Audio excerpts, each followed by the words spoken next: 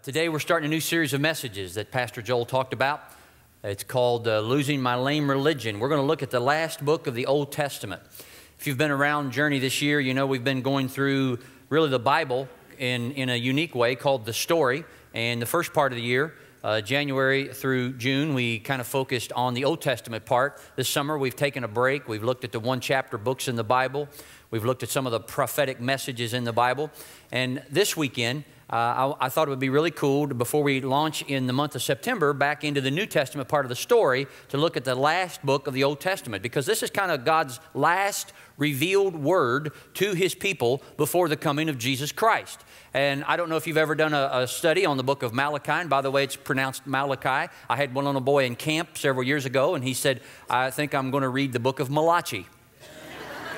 And I said, oh, the Italian prophet. Yes, I know him. It's not Malachi, it's Malachi, and it's not Malachi, okay? It's Malachi, and he is the last writing Old Testament prophet. Now, we don't know much about this guy. There's not a lot of personal information about him like some of the other prophets have written about themselves, but we do know one thing. He had a clear message to deliver to God's people, and these are the people of God who have returned to the land of Israel. And they're literally trying to rebuild their lives after being decimated by years of living in exile. And that message, simply put, was this: God deserves our very best. Everybody say that with me right now. God deserves our very best. A woman called up the Butterball Turkey Company's consumer hotline. And she asked about the advisability of cooking a turkey that had been in her freezer for 23 years. The customer service representative told her it would be okay to eat if the freezer had maintained a below zero temperature the entire time, which would be no small feat in itself. But even so, the representative said, the flavor would have deteriorated so much that it wouldn't taste very good. And the caller said, oh, that's what I thought. I'll just give it to my church. About 430 years before the birth of Jesus Christ, a little-known prophet, but courageous prophet named Malachi told God's people, in effect, don't bother bringing 23-year-old turkeys to offer to the Lord. Don't waste your time or God's. Bring your best. Why? Because God deserves our very best. Now, I want us to look at Malachi chapter 1. If you have your Bibles, you want to go ahead and turn to Malachi chapter 1. Lengthy passage we're going to read. I'm going to read straight through it, and then we'll jump into this a little bit more. We're going to begin in verse 6 of Malachi chapter 1. Malachi chapter 1, verse 6 says, a son honors his father and a slave his master. If I'm a father, where's the honor due me?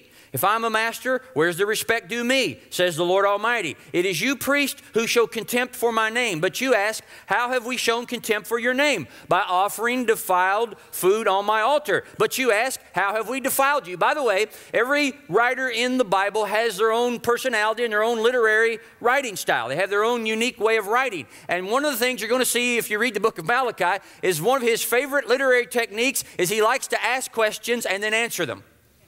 And so here, he's already in the first chapter, how have we shown contempt for your name? By offering defiled food on my altar. But you ask, how have we defiled you? He'll do that throughout these 4 chapters. By saying that the Lord's table is contemptible, he answers. When you offer blind animals for sacrifice, is that not wrong? When you sacrifice lame or diseased animals, is that not wrong? Try offering them to your governor. Would he be pleased with you? Would he accept you, says the Lord Almighty? Now plead with God to be gracious to us. With such offerings from your hands, will he accept you, says the Lord Almighty? Oh, that one of you would shut the temple doors, so that you would not light useless fires on my altar. I am not pleased with you, says the Lord Almighty, and I will accept no offering from your hands. My name will be great among the nations, from where the sun rises to where it sets. In every place incense and pure offerings will be brought to me, because my name will be great among the nations, says the Lord Almighty. But you profane it by saying, the Lord's table is defiled, and its food is contemptible. And you say, what a burden, and you sniff at it contemptuously, says the Lord Almighty. When you bring injured, lame, or diseased animals and then offer them as sacrifices, should I accept them from your hands, says the Lord? Cursed is the cheat who has an acceptable male in his flock and vows to give it, but then sacrifices a blemished animal to the Lord. For I am a great king, says the Lord Almighty, and my name is to be feared among the nations. Now, without burying you in a whole lot of detail about the background and the circumstances that prompted the writing of this book, all you need to know for the purpose of this series over the next 4 weeks is that the prophet Malachi was commissioned by God with one specific goal in mind, and that goal was to reestablish the standards of excellence amongst God's people. That was his goal, to reestablish the standards of excellence amongst God's people. Or, as I have termed it for the purposes of this series, he's telling people to lose their lame religion. From here on out, if anybody ever asks you what the book of Malachi is about, and it could happen this week at the water cooler at your work, you never know about that. Or it could come at a crucial moment in a game of Jeopardy. Someone could say to you, do you know what the book of Malachi is about? You could say to your friend at the water cooler, or to Alex Trebek with great confidence, why, of course I do. It's about reestablishing the standards of excellence amongst God's people. I'll take Alex, I'll take Malachi for 1,000. The man who is considered the father of modern business management. His name is Peter Drucker.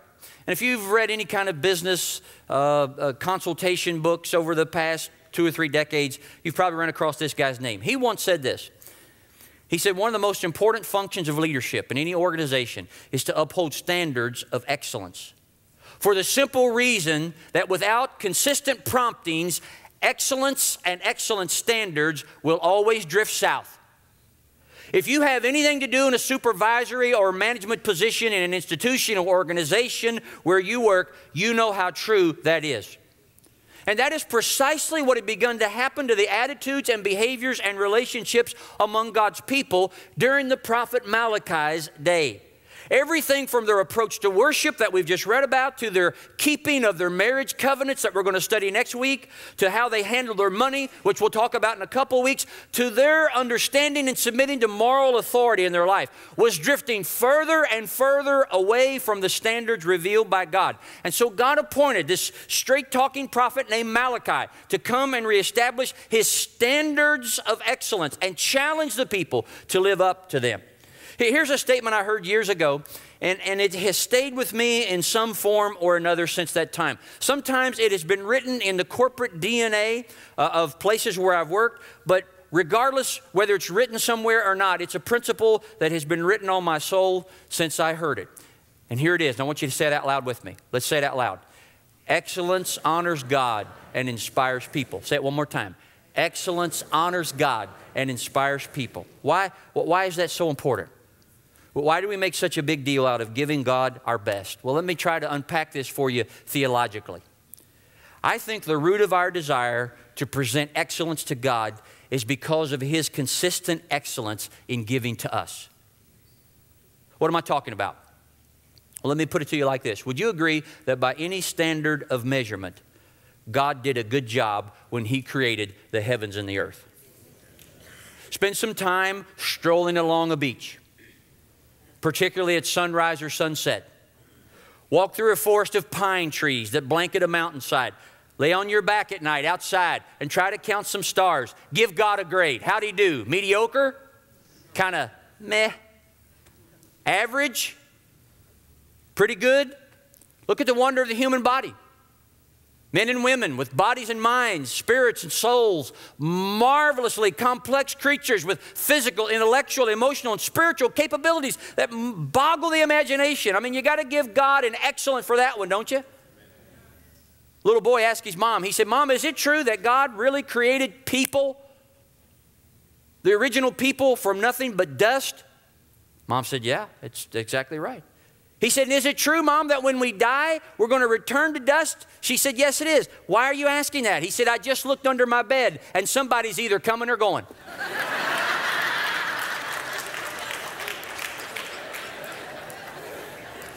Sounds like there's not excellent housekeeping going on there. Would you agree with that? From a handful of dust, God began humanity. And then think about how these magnificent creatures that have been formed from dust, these magnificent creatures that God created, and they balled up their puny little fist and they rebelled against this very God that created them very, very early on in the story. Did God stomp them out for their incredible insurrection? No, he demonstrated excellent forbearance and excellent patience with them, covering their nakedness and their shame and promising them a coming once-for-all deliverer. And as the story unfolds throughout the pages of the Old Testament scriptures, he keeps loving and working with and teaching these rebellious creatures century after century. And the greatest sacrifice that God ever asked for from his people was an animal without defect, an unblemished lamb. He told them through Moses, when you come to worship me, you bring a lamb to the temple as a worship offering, and not just any lamb. You bring the blue ribbon lamb. You bring the one that would bring the most money at the marketplace. You make me an excellent worship offering when you bring one. Now, for a short period of time, God's people honored that standard, but in Malachi's day, not so much. The people begrudgingly walked around their herds and their flocks, and instead of bringing their best lamb to God, do you know what they were looking for? They were looking for the lame lambs. They were looking for the ones leaning up against the fence, ready to keel over and die. One that was blemished with no market value. And they were saying, this is one I don't need. That one's not worth much. I'll give that one to God. Friends, it was the equivalent of giving God a 23-year-old freezer burned turkey. And Malachi was sent by God to tell the people, your offerings are of no value to you, and consequently they're of no value to God. Your sacrifices stink, he says. In fact, you're better off not to bring an offering. You're better off to shut the temple door and put the fire out on the altar than to offer God less than your best. God doesn't want your leftovers. He's not interested in your scraps. He demands and deserves your best lambs. You say, why? Because God knew one day he was going to give his best lamb. The lamb that would be born through Mary. The one that had been prophesied for centuries. The lamb that would take away the sins of the world. And every lamb that was sacrificed in the Old Testament was a foreshadowing of that perfect lamb which was to come. And when it came time for Jesus, the Lamb of God, to pay the price for your sin and my sin, he died an excellent death. Have you ever thought of it that way? Jesus Christ died an excellent death for you. He carried his own cross as far as he humanly could. He forgave those who pounded the spikes into his hands and his feet. He said, Father, forgive them. They don't know what they're doing. As he was literally suspended between heaven and earth on a cross, he made practical arrangements for his mother to be taken care of, while at the same time he was making redemptive arrangements for all of us to be taken care of. Within moments of his final breath, he made room for one more sinner in his kingdom, the thief hanging on the cross beside him. And with his final breath, he cried out, it is finished. Jesus died an excellent death for our sins, and then he pulled off a most excellent resurrection. So sudden and swift was his triumph over the grave that the burial wrappings that encased his body were completely undisturbed. They looked like they'd been deflated because death had been defeated. And then his disciples watched as he took the express elevator back home to his Father. It was an excellent ascension. And then he sent his excellent Spirit so that each of his followers would become carriers of his power and presence. What an excellent idea the gift of the Holy Spirit is. And then he launched an excellent dynamic organism called the church, which would express his love to a love-starved world throughout the generations and give his followers a family of faith to belong to and a mission to commit their lives to. And the scriptures tell us that even now he's preparing an excellent home for all of us who put our faith and trust in him. To paraphrase the Apostle Paul's words in 2 Corinthians 4:17, he says, our light and momentary troubles are not worth comparing to the eternal glory waiting for us. All I'm saying is this, friends, when you begin to honestly assess the divine activity of God on our behalf, you can understand why the book of Revelation says that one day when all this is wrapped up, one day as we look back on the panoramic sweep of God's divine activity for all of us, we're going to join the hallelujah chorus of angels, and we're going to stand before the throne of God and say, holy, holy, holy, worthy, worthy, worthy, excellent, excellent, excellent. Now back to Malachi chapter 1. The prophet simply raises the question, how should a human being respond to the excellent activities of God on our behalf? With what kind of worship offering? What kind of lamb do you bring such an excellent God? And Malachi the prophet would say, here's a clue. The one leaning against the fence wheezing. The lame one. Don't bring that one. Bring the best that you got to the one who gave his best for you. Why? Because excellence honors God and inspires people. So today, I want to make the case for excellence. Now, here's what I know. I know that doing things with excellence has fallen out of favor with some in certain leadership circles. They talk about the danger of making excellence an idol, and it certainly can be. Excellence is not our ultimate goal. Glorifying God and seeing people's lives changed by the power of God is our ultimate goal.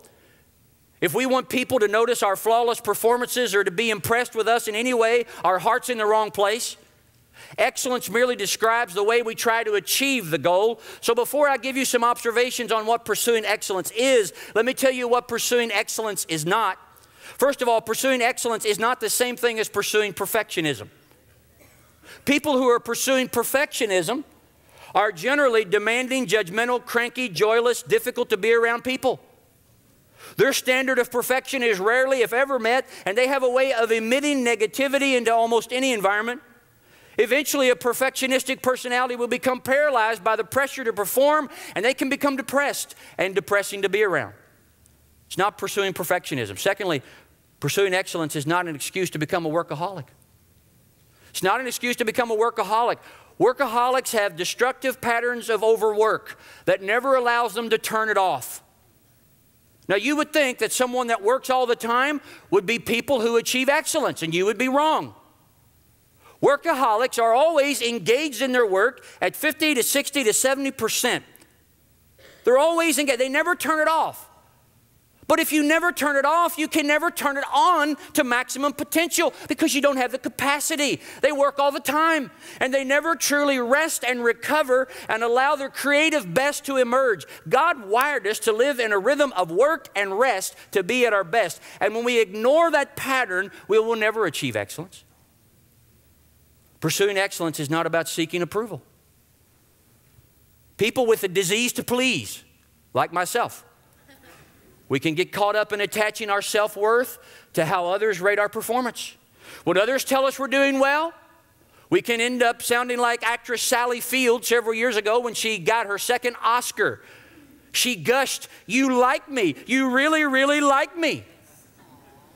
And that's a needy and revealing statement. There's a great danger in living for the approval of others. Many dark things emerge within us when we crave the crowd's approval. Beware. Pursuing excellence is not just a motto that you put on a wall. Here's what I've seen in a lot of leadership circles.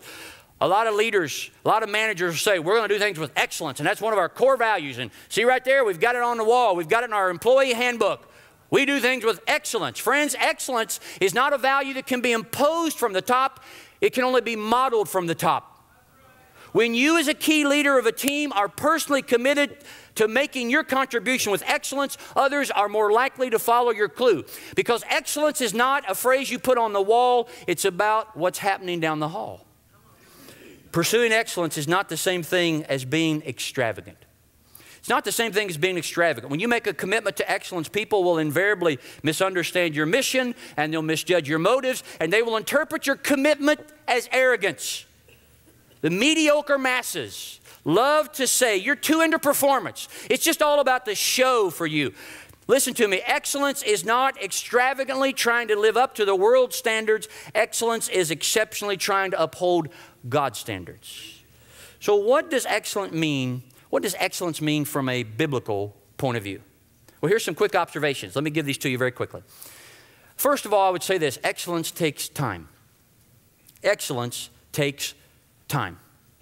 It's been said that excellence is not a one-time act. It is a habit. It's more of an attitude than a skill, and to develop excellence in any area takes time. My mother is an excellent cook. I know many people think their mother is the best cook in the world, but mine actually is. And I have some empirical, objective data to verify that. She's cooked in hospitals. She's cooked in public schools. She's cooked in restaurants. And when she retired, many civic organizations and private individuals sought to hire her to prepare meals for them because they know in that area of northern Kentucky, Marjorie Hampton's cooking is as good as it gets. So I asked my mother one time, I said, Mom, tell me, in your opinion, what's the difference between a good cook and a bad cook? She said, about 15 minutes. I said, what's the difference between a good cook and an excellent cook? She said, about 5 minutes. Excellence requires time in planning, preparation, and presentation. You cannot take shortcuts and achieve excellence. Someone has pointed out that the only place success comes before sweat is in the dictionary. Excellence requires time. A few years back, there was an author named Malcolm Gladwell. And Gladwell published a book titled Outliers, The Story of Success. That's the name of the book.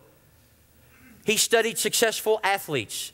He studied in depth Bill Gates, founder of Microsoft. He studied the Beatles and many other wildly successful people. And here's what he learned. He learned there are some common themes in each of them. And one of them was what he called the 10,000-hour rule. Fascinating. Which basically says the key to success, the key to being excellent in any field is to a large extent a matter of practicing a specific task for a total of around 10,000 hours. Think about that. And that rule has held up in subsequent research in the lives of inventors and artists and athletes and educators. Excellence takes time. Secondly, excellence is evidenced in the little things. Excellence is evidenced in little things. I'm a golfer, and if you like golf, you've probably watched the Masters Golf Tournament held at Augusta National Golf Course. It's one of the most beautiful golf courses in the world. I guarantee you, anybody here that loves golf, if you were to ask the average golfer, if you knew you could get on any course in the world, public or private, what course would you want to get on? 99% of them would say Augusta National. I'd like to play that course. I guarantee it. The directors and administration of Augusta National have a commitment to excellence. The landscape is spectacular. The grounds are immaculate. I've read that on occasion that tournament officials will rewrap some of the candy sold at concession stands in green paper so that if someone litters, the trash won't be visible on television. People go there and say there's a beauty that's almost surreal about the place. And when the Masters is held there, they advertise it like this: the Masters, a tradition unlike any other. Why? Because they give attention to the little details. Here's how Jesus said in Luke 16:10. Read this out loud with me. He who is faithful in a very little thing is faithful also in much. Excellence is evidenced in the little things. Thirdly, excellence requires daily diligence. If you've ever built a new house, Melinda and I, several years ago, we built a house. And your brand spanking new house. I mean, everything's painted, everything's fresh. The flowers are beautiful, the landscape is excellent. And all those things can be done with excellence. But you step back and you admire it and you say, that's a beautiful thing. But you know what you find out? It's not long before your work begins to deteriorate. And those walls that were so fresh, they'll need to be repainted. And the grass has to be cut regularly. And the weeds have to be pulled from the flower beds. You see, you can't relax for long. If your home is going to maintain a level of excellence, you must be You must give diligence daily. It must be ongoing. The same is true of maintaining a standard of excellence in your work, your family, your school, or your church. Programs and projects may begin with excellence, but it takes daily diligence to maintain that standard. Now, mistakes are going to happen. You know that. I kind of write down some things that occur to me occasionally, and I just had a new thought occur to me occasionally. At least it was new to me, and so I wrote it down like this. Regardless of how promising something looks, stupidity is ready to break out at any given moment. Isn't that true? Regardless of how well things are going, regardless of how promising something looks, stupidity is always ready to break out at any given moment. When it does, it's the leader's job to constantly hold people accountable and remind them why we strive for excellence in the first place, because excellence honors God and inspires people. I love this quote from John Gardner. John Gardner said, "Some people have greatness thrust upon them, very few have excellence thrust upon them." Wow, that's such a good statement. Very few have excellence thrust upon them. They achieve it. They do not achieve it unwittingly by doing what comes naturally, and they don't stumble into it in the course of amusing themselves. All excellence involves discipline and tenacity of purpose. Now, as we wrap up, I want to give you some practical takeaways. Let me give you some, what I call some excellent advice on establishing excellence, all right? Number one, clearly defined expectations are the beginning of excellence. Clearly defined expectations are the beginning of excellence. Often your first effort at a new task becomes the standard for later expectations. If you're going to school this week, if you're starting back to school, maybe it's just elementary school, high school, particularly those that are going to college. Let me say this to you. If you make all A's in your first semester, you've established a standard. You won't be very satisfied with B's next semester, nor will your parents be. However, if you make straight C's the first semester, B's in the spring look pretty good, don't they? If you start teaching a group, if you start teaching a Bible study, you'll probably study harder the first week than any other week. Now, if you spend minutes preparing and somehow survive, even though the lesson wasn't great, you'll realize you can get by with 15 minutes of prep time, and you'll be tempted to do that every week from then on. But if you study a few hours that first week, people will be able to tell you worked hard, you put time into it, and everyone, including you, will expect the same standard week after week. I was a C+, B- student in high school. Maybe that surprises you, that it was that high. I don't know. But I was a C+, B- student. Truthfully, I did not put much time into studying when I was in high school. I wanted to play basketball, and I wanted to see my girlfriend as much as possible. And when I started college, honestly, I was scared I was going to flunk out. I was afraid I might flunk out of college. So from the outset, I started writing papers early. I read assignments before they were due. And guess what? In college, I was a B+, A- student. I even made the dean's list a few times. Not much, but a few times. I won an award for scoring the highest on the Bible college content test my senior year. Friends, that would not have happened had I not changed my expectations early on. Determine the first time you try something, whether it's at school or at work or at church, that you're going to do it to the best of your ability. Employers and supervisors, let me say this to you. New employees need to be tactfully but clearly confronted the first time the standard of excellence is not achieved. They are more likely to step up their efforts when they realize the standard that is expected of them before they get into the habit of doing things haphazardly or sloppily. And if they start doing that, you have to do what my friend Barney says. Watch this. I say this calls for action, and now, nip it in the bud. Nip it in the bud. You got to nip it in the bud. Nip it in the bud. You got to nip it in the bud. Nip it in the bud. You got to nip it in the bud. Nip it in the bud. You got to nip it in the bud. Now, I admit that's not quite as cool as Pastor Matt and getting his Panther on, okay? If you were here last weekend for that. How many of you knew who that was? Okay, very good. I had a young man on staff when we were talking about Andy Griffith and Barney, and he said, "Who's Barney Fife?" That's when I knew I was outdated, all right? Read with me Ecclesiastes 9:10. Let's read this out loud together. Whatever your hand finds to do, do it with all your might. Clearly defined expectations are the beginning of excellence. Secondly, evaluation is the key to maintaining excellence. Evaluation is the key to maintaining excellence. I learned a long time ago, you have to inspect what you expect. And if you don't, you're going to end up with employees like this. Now, this comes from an HR website, and supposedly these are actual reports that supervisors have written about their employees in their evaluations, like this. His men would follow him anywhere, but only out of morbid curiosity. This employee is really not so much of a has-been, but more of a definite won't be.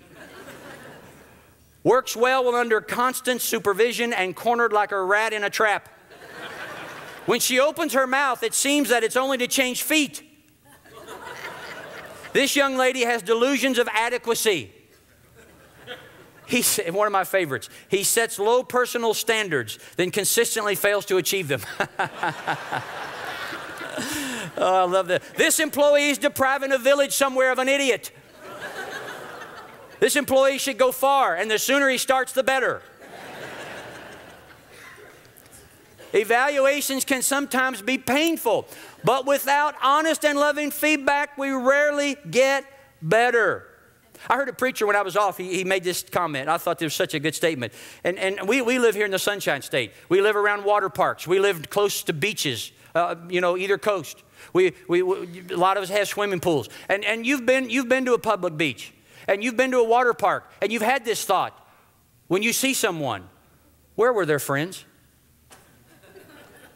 You know what I'm saying? Who let them out of the house looking like that? Where were their friends? You've watched America's Got Talent. Their tryouts. You've watched American Idol. And you listen to those people. And you say, where are their friends?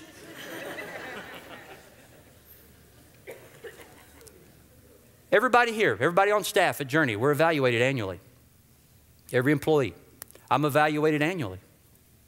The elders take some time, put together a form, and really spend an evening with me and just give me feedback.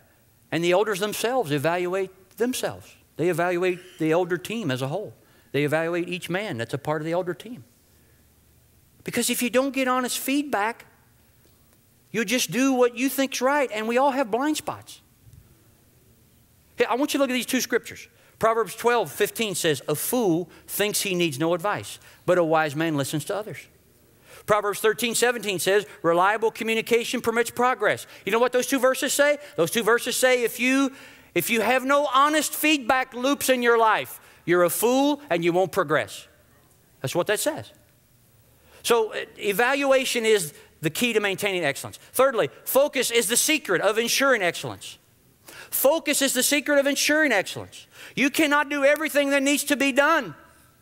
Even in a church as large as this one, with so many ministries and so many serving opportunities and so many groups, we constantly have to say no to many good ideas. Because listen to me, if you say yes to everything, you're saying no to the one or two things that you do best. John Maxwell has a saying, you are most valuable where you add the most value. I mentioned Peter Drucker earlier, and here's one of his most famous quotes.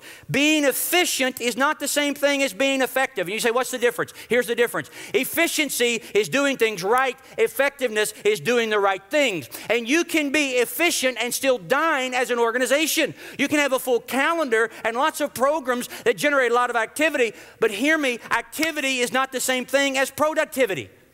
It's not enough to be well organized. You have to be well organized to do the right things. Focus is the secret of ensuring excellence. Look at what Paul wrote on this in Philippians 3:13. He says, no, dear brothers and sisters, I have not achieved it, but I focus on this one thing. What's that one thing? Following Jesus Christ and forgetting the past and looking forward to what lies ahead. Number four, utilization of people's giftedness is the strategy for implementing excellence. Utilization of people's giftedness is the strategy for implementing excellence. If a task is to be done with excellence, it needs to be accomplished by the person most gifted to do it. God has given me a gift of communicating, a gift of preaching. But I want to tell you something right now. If I were put in charge of property and grounds, every flower here would die just like that. I have a brown thumb. I don't have a green thumb. If I was in charge of maintenance, our building would be in sad, sad shape. I've tried to be a handyman. You can ask Melinda. Honestly, I have, but it just ain't happening. It takes me so long to complete even the simplest of projects, and somebody who knows what they're doing would laugh at me if they saw how I did things. Several years ago, our family got our first computer. It was a big deal. We got this big, desktop computer, and our oldest daughter ran upstairs hysterically laughing one night. Anna came upstairs. She said, Dad, I fixed the sound on our computer. Now, let me rewind the story here. For about 4 months, we went without audio on our computer. I mean, it's there one day, next day, it's gone. I don't know what happened. I talked to some IT people on the staff at church. I asked them what they thought. I checked into replacing the sound card as if I could and would know what one would look like. I complained about it constantly. And so Anna said, Dad, I fixed the sound. I said, how did you do it? She said, Dad, it was on mute. 4 months. I don't do much IT stuff around here. People need to do things in areas where they are gifted. Paul writes in Romans 12, we have different gifts according to the grace given to each of us. If your gift is prophesying or preaching, then prophesy in accordance with your faith. If it's serving, then serve. If it's teaching, then teach. If it's to encourage, then give encouragement. If it's giving, give generously. If it's to lead, do it diligently. If it's to show mercy, do it cheerfully. In other words, if you do the things that you're gifted to do and you let others do the things that they're gifted to do, together you will achieve excellence. Now, here's one problem. We just got to say this, right? Sometimes people believe they're gifted to do things when they're not. You know what I'm saying? I heard about a young man who believed he had the gift of singing, but he didn't. And nobody had told him. And he sang a solo at his church, and he just bombed. I mean, it was bad. And after the service, most people tried to avoid him. Some people tried to express appreciation without lying, but there was one old man, and there's always one old man who'll tell you the truth, right? There's always one grumpy old guy who'll tell you the truth. He said, son, it's not your fault you can't sing a lick. You did your best. He said, but whoever invited you to sing ought to be fired. Early on, this true story, early on in my ministry, I was a preacher at a small church. I mean, a church of 30 or 40 people in the country in Kentucky. And there was a guy in our area. He would just show up uninvited and unannounced, and he would say, I'm here to sing today. He called himself the singing minister, and he was neither. So... But as a young preacher, I was put on the spot. I wanted to be nice to the guy, and so I let him sing once, and it was just what I thought. It wasn't good. And he came back several months later, and I didn't let him sing. And after the service was over, he came up to me. He said, Brother John, the Lord laid it on my heart to come here and sing this morning. And I said, He didn't lay it on my heart to call on you. You know, you got to fight fire with these spiritual talking people. You know what I'm saying? All right, number 5. And you're already in the mood for this one. You got it. A sense of humor is the requirement in striving for excellence. A sense of humor is the requirement in striving for excellence. I read a long time ago that God gave us an imagination to dream about what we could be, and He gave us a sense of humor to console us for what we are. I heard of a man who was new to the staff of a large church. Large and fast-growing church, and this church was known for its excellent worship services. And he was doing the baptisms at one service on a particular Sunday, and as can happen when you speak a lot in different environments, he got his wedding statement mixed up with his baptism statement. So instead of saying the usual, I now baptize you in the name of the Father, Son, Holy Spirit, he said to the person in the baptistry, I now pronounce you, and he paused to figure it out, and then he just said it, baptized, and put him right under. True story, I was baptizing a guy several years ago, and back then when I used to baptize people, I'd raise my hand up like this, like I was swearing in the courtroom, okay? I was being sworn in. I don't know why I did that, but I saw other preachers older than me do that. Now that's how you baptize somebody. So I just hold my hand up like that. I don't do that. I'm not talking against that. That's okay, but you know, I would do that. And so I'm standing in the baptistry with this guy, and he is unchurched. I'm not sure he's seen many baptisms in his life. Maybe his is the first one. So he looks at my hand raised up like this. I'm going through my speech here. I'm now baptized, you know. And he looks at my hand, and he looks at his hand, and he looks at my hand, and suddenly I can see the light come on his eyes. And he just reaches up and he goes, slaps me a high five. And I said, I now pronounce you baptized. Listen to me, if you can't laugh at your own imperfections, you're going to have a tough time in life, aren't you? You're going to have a tough time in life. Fred Smith said this. Fred Smith said, when you suppress laughter, it goes back down and spreads to your hips. Some of us need to laugh a little more.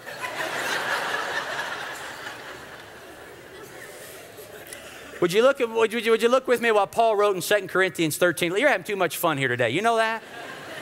2 Corinthians 13:11 says, aim, let's read it out loud together. Aim for perfection, live in peace, and the God of love will be with you. That's a hard balance to maintain. To aim for perfection, but to live in peace. Because you know when you have high standards, you're often discouraged and frustrated because you fail to meet that goal. But one of the ways that you can live in peace is to develop a healthy sense of humor and be able to laugh at yourself and your occasional failures, but you still give of your best to the Master. And here's why. If it bears His name, it's worth our best. Amen? If it bears His name, it's worth our best. Let's stand together. Would you stand with me right now? And I want to read this final scripture from Colossians chapter 3, verses 23 and 24. Let's read it out loud together. Read it with me. Whatever you do, work at it with all your heart, as working for the Lord, not for men, since you know that you will receive an inheritance from the Lord as a reward. It is the Lord Christ you are serving. So regardless of who you're going to report to tomorrow, regardless of who your supervisor or manager is, regardless of who signs your paycheck week in and week out, they're not your boss. It is the Lord Christ you are serving. Right? And if it bears His name, it's worth our best. Father, thank you for this time to be here this morning. And we just pause right now and we say, God, with everything that we have, we want to give to you. And we know, God, that excellence can fluctuate and people have different standards. And really all of us feel messed up, and we are in a lot of ways, and we don't feel excellent. And yet, God, you said, just bring that to me. Bring the good, the bad, and the ugly. Just bring it all to me with everything. Give it to me. And I will clothe you in my righteousness. I will dress you in my excellence. I will call you child of God. And you will be an excellent offering. You will be a bride presented unblemished, without wrinkle, without stain, or without spot. I will present you to myself. And Father, we thank you for that. We can't do that on our own. We can only do that in you and through you. So Father, I pray for anyone right now who needs to make that offering of themselves, who needs to give themselves to you. Father, may they know that you receive them. You're waiting. In Jesus' name we pray. Amen.